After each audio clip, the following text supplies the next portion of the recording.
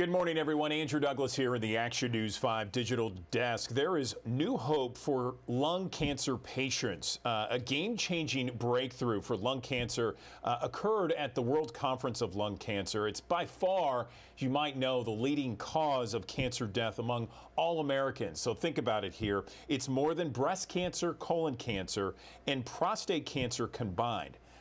That's very daunting. And while the stats are a reminder of the severity of the disease, advances in lung cancer treatments are helping change the outcome of providing much needed hope for all diagnosed patients. I want to get to our interview here.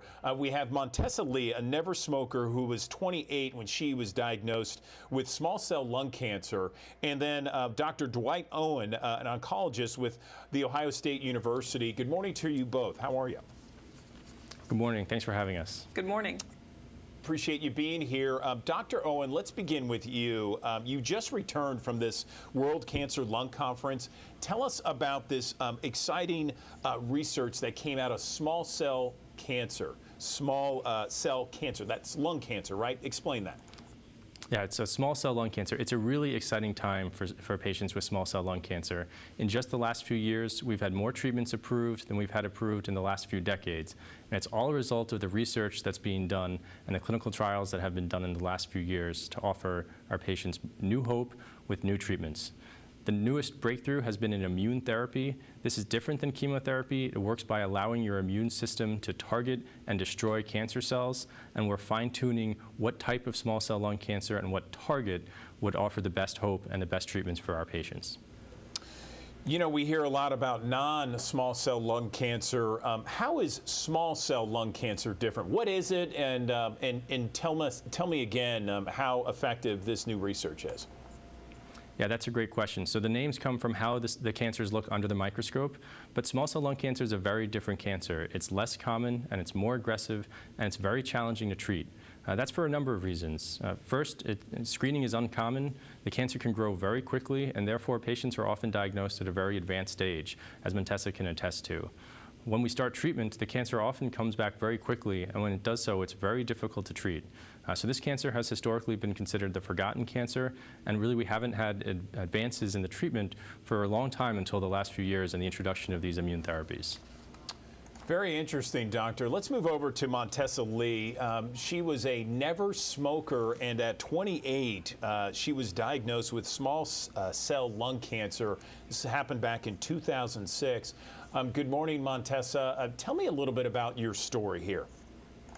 Oh, sure.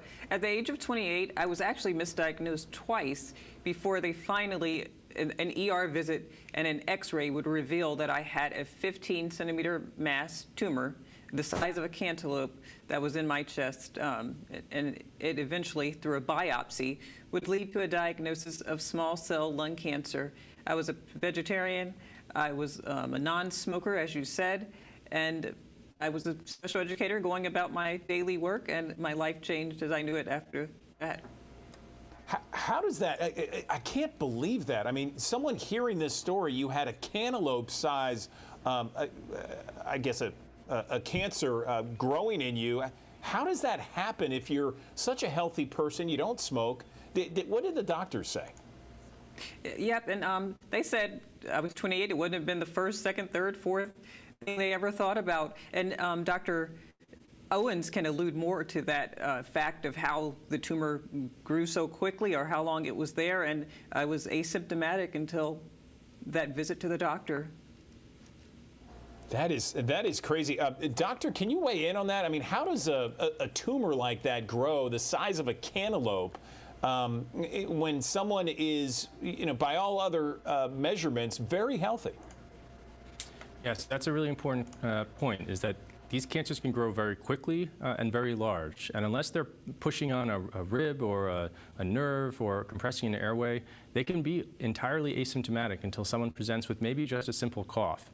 So it's really important that we think about screening for this cancer. Now, for the last decade, we have had screening in this country as a result of a large study that was published in 2010. And our current screening recommendations are that patients who are 50 years or older, who smoke or who recently quit smoking, talk to their doctor about getting a screening test. It's a simple CT scan. It's only a few minutes. It's non-invasive. and it could potentially save your life. But it's important to remember, if you have lungs, you can get lung cancer. As Montessa shows, about 25% of patients in this country diagnosed with lung cancer are non-smokers. In some parts of the world, it's up to half of patients with lung cancer are never smokers. So this cancer, despite decreasing incidence of smoking, it continues to exist and it will continue to be a problem.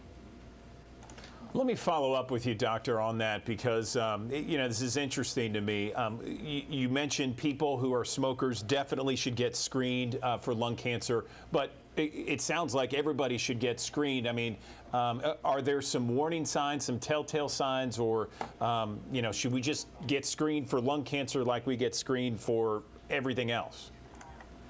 Well, all of our screening guidelines have specific recommendations for age or for risk factors. So our current screening is as I mentioned, based on age and smoking exposure. However, symptoms to look out for are things like cough and pain and chest pain or coughing up blood. Anything like that should obviously trigger a discussion with your doctor or a visit to a medical center. Montessa, did you want to weigh in on some of the research here and why it's so vital, or anything else about your story that perhaps could help some of the viewers that are watching this interview right now? Right. Yes, and your viewers, they can be self-advocate for themselves because I did have those symptoms. I had a cough. I wasn't coughing up blood, but I had a cough and I had chest pain. I had back pain, but they never gave me an X-ray, so I didn't know to advocate for that. So some of those are things they can ask for. Well, I have this chest pain. Can you? I want a CT scan just to see what's there. And these advancements in research are leading to options, which are plural. So people diagnosed with small cell lung cancer will have options. When I was diagnosed, I had the standard of care. There were no other options. The needle hadn't moved in decades at that time, and it still hasn't until the last few years for, as Dr. Owen said, the forgotten cancer. We were often forgotten. And so this new research is very important. And patients out there, there is hope. And so just don't go home, lay in your bed, and think your life is over. There's hope, and I'm lending a voice to patients like myself.